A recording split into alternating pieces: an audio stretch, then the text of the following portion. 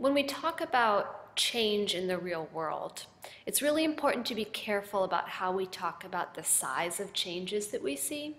And in particular, there's two different ways to talk about a difference in size or a change in something. One is called the absolute change, and the other is called the relative change. Absolute change is kind of like asking the question, by what number did the measurement change? Whereas relative change is often talked about using a percent, sometimes just a decimal, but it's really comparing the numerical change to the size of whatever you were talking about to begin with. For example, think about the Earth and a tire. We're actually about to do examples about the Earth and a tire. They're both spheres, and we can both talk about their radiuses.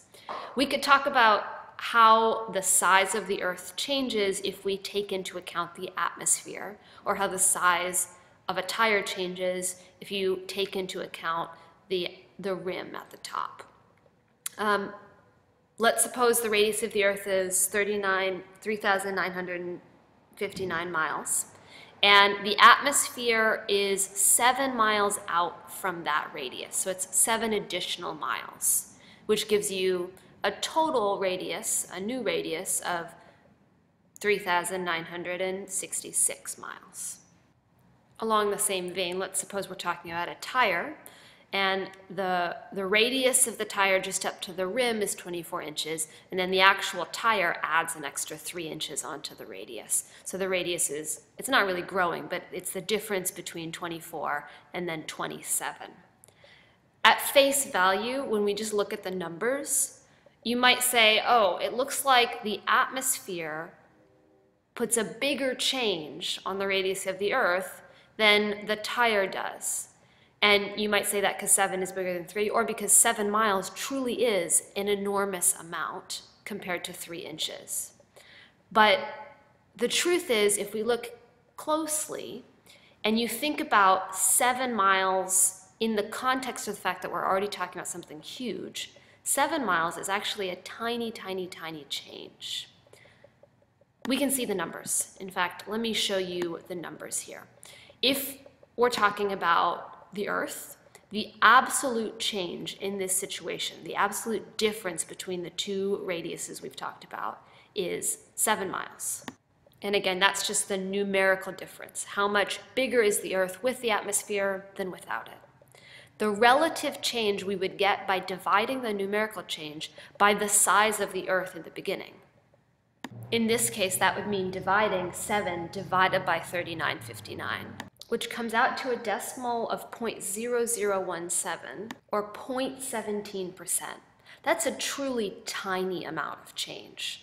This is saying that actually 7 miles may seem like a huge atmosphere, but when you put it in the context of the Earth's size, it's a tiny little additional distance. The radius of the tire, on the other hand, the absolute change is 3 inches. That's how much additional length that the tire adds onto the radius, which doesn't seem like very much. But when we put that 3 inches relative to how big the tire is, we essentially divide it by 24, and that gives us 0.125 as your relative change, which is like 12%. So actually, even though it looked initially like this was a tiny amount of change, the additional distance added by a tire is a much bigger in relationship to the size of the tire. It makes a bigger difference, at least in the context of what we're talking about. This difference between absolute and relative change is one of the ways people lie with statistics, and we're not going to go into detail with that here, but it's something maybe you want to think about in the context of the world. If someone comes to you with a really surprising number, you might want to pause and ask yourself, is that number really surprising in the context of what we're talking about, or is it just surprising when I first look at it? We'll end today's video with 2 final examples, word problem examples. Example number 3, inflating a bicycle tire changes its radius from 12 inches to 13 inches. Use differentials to estimate the absolute change and relative change in the perimeter of the tire. What are we trying to find? Exactly, the change in the perimeter. And when we hear that word change, what do we think?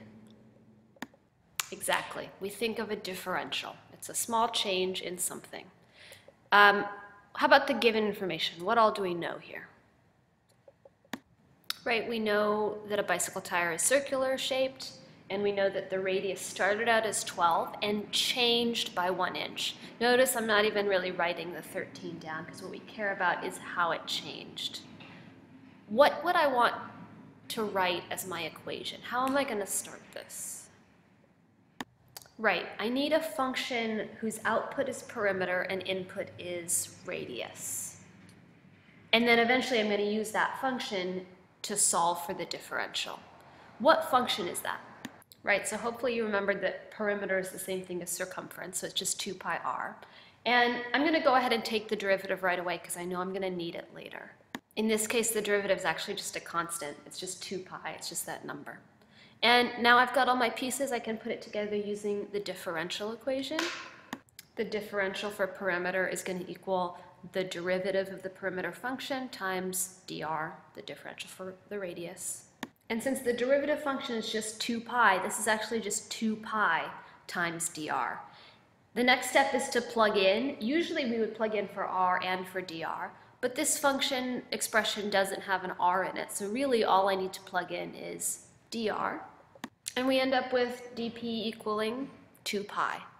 You do need to end with a sentence. What does 2 pi tell us here? And notice I favor the if-then statements. I would say if we increase the radius by 1 inch, the perimeter will experience an absolute change of 2 pi inches. How did I know that this was absolute change? Right, this is actually the number for how much the perimeter increases. If we want to find the relative change, which we're about to do, we would take this number and we would divide it by what?